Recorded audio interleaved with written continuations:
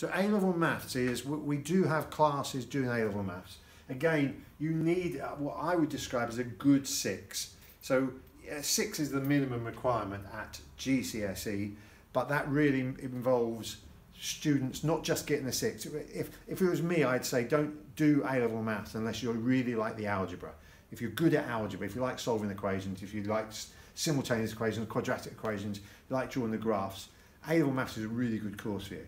But if that's not something that you enjoy, or your son or daughter enjoys, I would suggest you steer clear of A-level maths. It's definitely a course for people who are bright and hard working.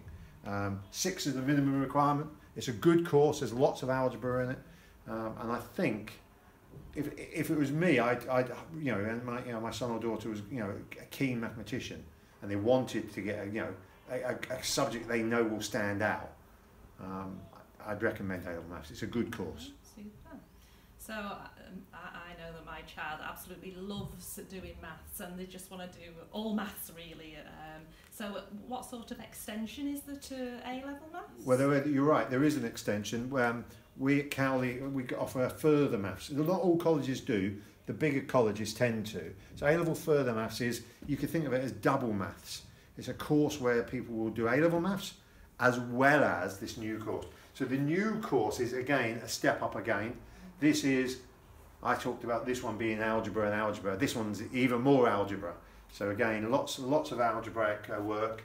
Minimum grade now is 7. So you can see it is ratcheting up. And most of our students would have an 8 or a 9 if they were doing further maths. It's not always the case. Some of our best mathematicians haven't had an 8 or a 9, but generally they would be a very, very strong maths candidate. Now, why would you do A-level maths? And as I've kind of hinted, it's because people see it on your CV, on your university application, and they think, oh, this child can, they know their stuff. They're good mathematicians.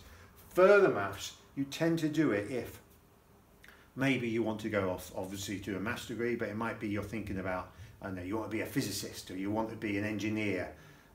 It might be you just love maths and you want, you were hinting before, they just love their maths and they want to do as much of it as possible. But very often people at A-level, it's because they want to do a maths degree, they want to do a science degree, and they know the further maths will come in useful. I mean, I taught a student a couple of years ago, went off to Durham University to economics. His further maths came in very, very useful for that as well. So if you're thinking of doing a mathematical based degree, further maths is certainly something to consider. I should point out, at Cowley, most students do 3 A-levels.